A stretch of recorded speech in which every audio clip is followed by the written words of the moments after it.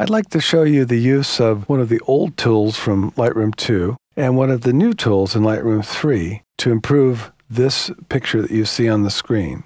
I'm going to start with the graduated filter found here in the tool strip. I'm going to click on that.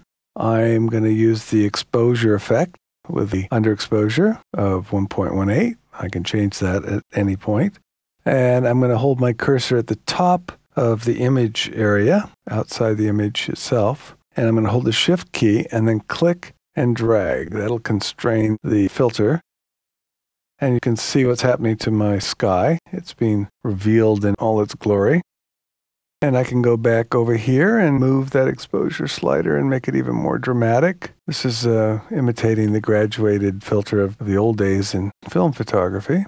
So once I get the look I want there, I'm going to select the tool again and it goes away. Now, before I show you what I'm doing next, I want to point out a problem with this picture. I'll need to enlarge the picture a little bit to give you the full effect. You see this edge.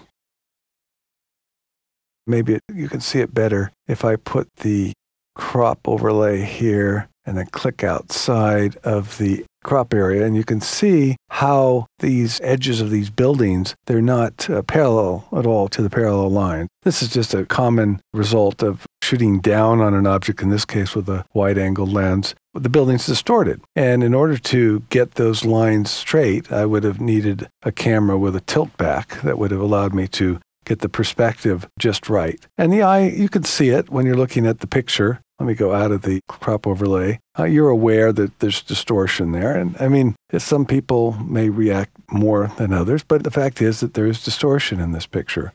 With Lightroom 3, the lens correction capabilities, we can fix that. So let me open that up.